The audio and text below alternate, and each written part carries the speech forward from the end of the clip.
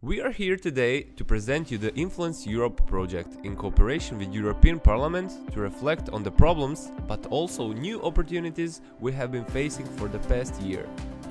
As young people with influence, we are the ones that have an impact to do amazing things and to do our best to broaden people's perspectives on many important issues. How will technology impact our lives in the future? What is essential to protect the environment for future generations, and how can we truly become conscious in the textile and clothing industry? From health, environment and sustainability, we have the power to face everyday struggles and challenges that we can overcome together.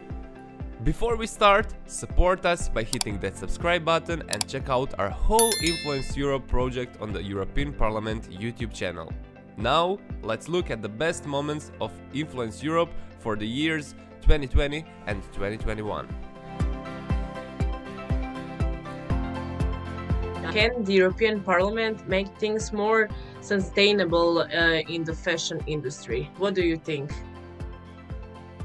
Of course, yes. I think there are many European Union standards that you have to, if you are establishing your own company or fashion brand, you have to be in those standards, or you can't use so many chemicals in producing the clothes or something like that. There are many restrictions in European Union, and I think that's great. That's amazing, because we're thinking not just how I'm looking today, but we are thinking also about tomorrow, and we need to think sustainably. Do you feel like art has helped people in this COVID period? Absolutely. Can you imagine yourself spending the lockdown without the movies, without the music, without the TV series? I don't think so. I don't think it's possible. Thank God for art. Thank God for books, Do you think the future of music is online? I hope not.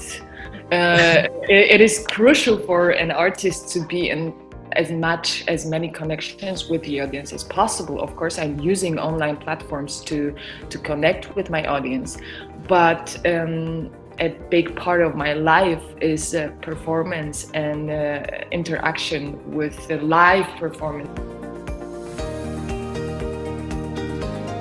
Use this magic, into environmental protection, Oh, that would be good. We can make all climate problems just disappear.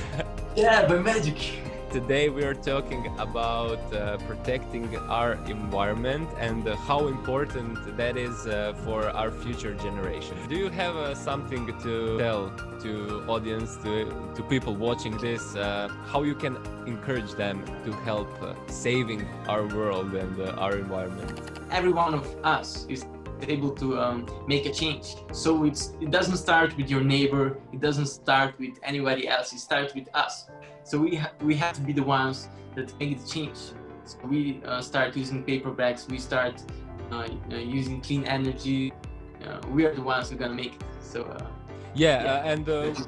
there's small things that we can do. We can turn off light when we are not using it. Small things can actually make change if we are all doing it. Exactly. So when you're not in a room, just turn off the light. Don't waste water, and that's it. We can maybe save the world. Yeah, we will. We will. Yeah. We will save the world. Together we can do it. Yeah. What do you think about the health system and the health workers out there helping the sick in hospitals across the world? I mean, they're awesome because they're doing their job, even though it's hard. They're doing something to help others.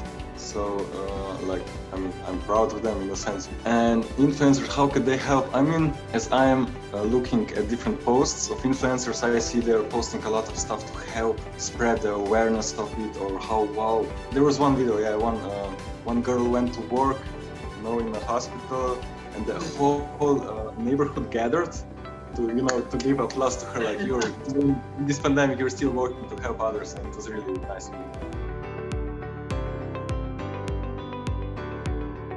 Which European destination would you like to go, and maybe will that be Croatia or something like that, closer?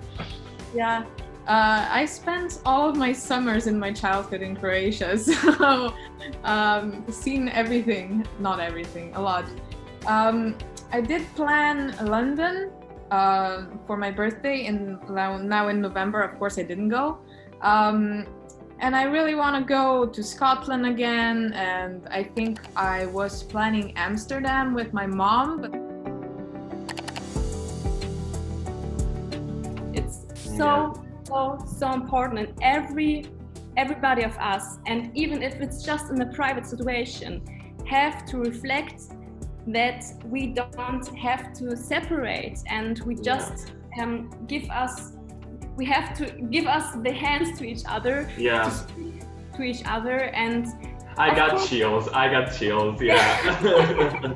As our journey is coming to an end, we would like to thank all the members of the European Parliament and influencers who participated in our #InfluenceEurope and #TogetherEU project.